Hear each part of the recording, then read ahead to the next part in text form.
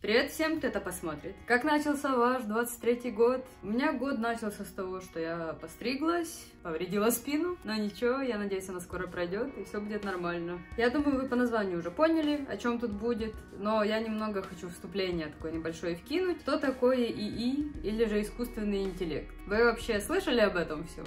Потому что я слышала, но я такой человек, который постоянно что-то где-то слышит, но никогда ни в чем не разбирается. И я только поверхностно, знаю какую-то информацию, что это примерно такое, как оно примерно работает, и какие примерно проблемы создает в нашем мире. Вот. Так что сегодня я вам расскажу об искусственном интеллекте, как человек, который вообще в этом не шарит. И зачем же вам смотреть такой контент? Ну, потому что очень многие люди не парятся насчет этого всего. Они тоже, возможно, где-то слышали, может, даже вообще не слышали, и никогда не будут углубляться в эту тему. Так что вы примерно на одном уровне с этими людьми, так что это видео для них, скорее всего. Ну и для тех, кто разбирается, чтобы они поржали просто, дурочка. Я впервые столкнулась с этой темой, про весь этот искусственный интеллект, и вот эти вот картинки, которые он создает.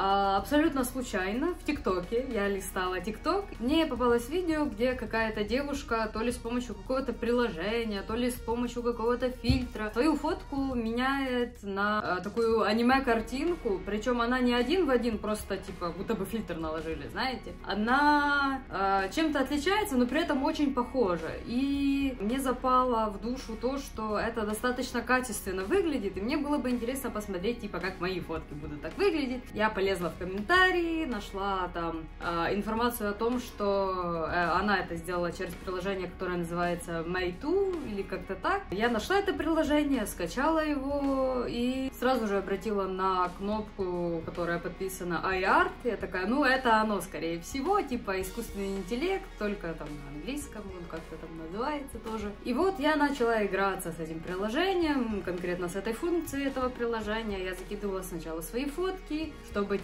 красиво, аниме-картинка такая А потом я решила попробовать закинуть кошку, и кошка тоже там стиль меняла. Не на аниме-стиль, а такой какой-то, будто с картины срисована она была. И под конец этого всего я подумала, что будет, если закинуть туда мои старые картинки, которые я в диджитале рисовала. И знаете что? Я закинула, и мне очень сильно понравилось, потому что они выглядели так, как я хотела бы, чтобы они выглядели. Будто бы я умею рисовать, вот так они выглядели. Мне очень понравилась эта функция, я наигралась, я насмотрелась на свои старые работы, которые мне как дети, которых я не сильно люблю, но дети. В целом я вот наигралась, забросила, забыла уже это приложение, оно у меня где-то там в папке, внутри папки. Короче, оно у меня глубоко где-то в телефоне находится. И, в общем-то, я достаточно долго не вспоминала эту тему, недели 2, может. И тут я наткнулась на новость, что на разных художественных площадках, я не помню точно на какой из них, кто-то начал закидывать работы ИИ, делая вид, что это его работы. Поэтому художники, которые по-настоящему рисуют, они немного, мягко говоря, расстроились и начали бастовать против всей этой темы, чтобы никто не мог выкладывать работы искусственного интеллекта, делая вид, что это его работы. Вот. Чтобы как-то это контролировалось, модерировалось и устранялось, потому что это нечестно. И снова же, поскольку я не художница, которая не зарабатывает на том, что рисует, и вообще давно не рисует, меня это, конечно, тоже задело, потому что обидно стало за художников. Но я тоже на какое-то время просто забыла об этом, пока опять не наткнулась в ТикТоке на прекраснейшее видео, где какая-то юная особь за деньги продает свое творчество. Скажем так, она говорит, я художница, я вот рисую, и вот примеры моих работ. И примеры ее работ — это картинки, сгенерированные ИИ.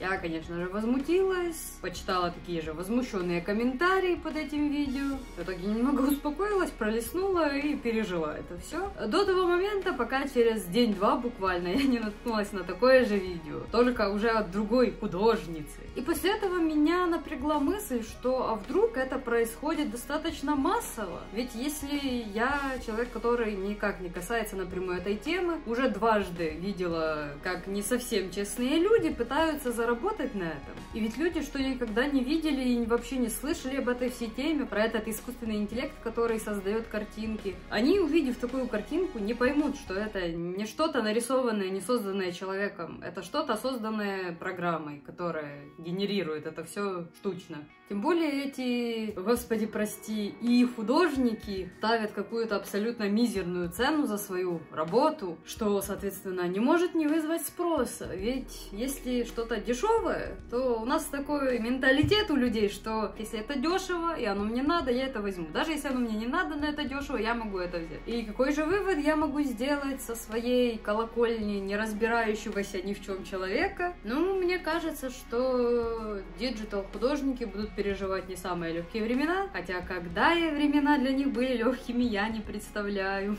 Меня беспокоит то, что их работу таким образом могут обесценить, что спрос на их работы будет падать. Ведь то, что человек создал своими силами, руками, в любом случае будет стоить дороже, чем штука, созданная за 3 секунды. У нас в странах СНГ в принципе не принято ценить творческий труд, тем более платить за него достойно. Такая уж у нас ментальность. Да, повезло. Хотелось бы верить, что искусственный интеллект не приведет к худшему и его будут использовать на благо, но, к сожалению, моя вера в человечество не настолько сильна, чтобы в это верить. Хочется обратиться к художникам и тем людям, чей труд связан с этой всей сферой творческой, художественной и вот всякое такое. В любом случае, то, что вы создаете, будет ценнее, потому что там ваши чувства, время, жизни, буквально. Даже если оно будет обесценено теми людьми, что не готовы больше 50 гривен заплатить за портрет, оно все равно будет ценно для вас и для тех людей, которые понимают, реально понимают и осознают, какой это титанический труд.